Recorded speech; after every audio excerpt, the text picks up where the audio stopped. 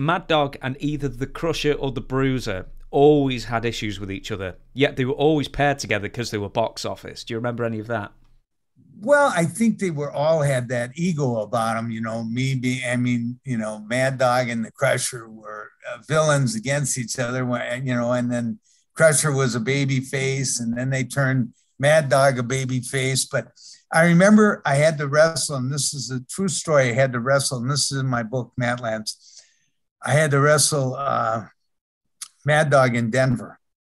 So I thought, oh God, here we go. And Denver was a real good town for me. So we get in the ring, we tie up, and of course, he doesn't say anything about what we're going to do in the match. So I had to follow him, this and that, whatever. So we get in the ring. He backs me up into the turnbuckle. He hits me, and he said, reverse. So I reverse, and I hit him, and he says, harder. So I hit him again, harder. And he says, harder. And I wound up hitting him.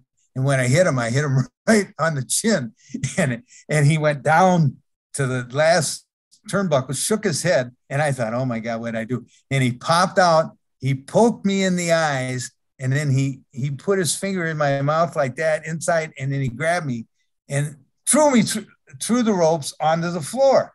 So I'm laying on the floor, and I thought, oh God.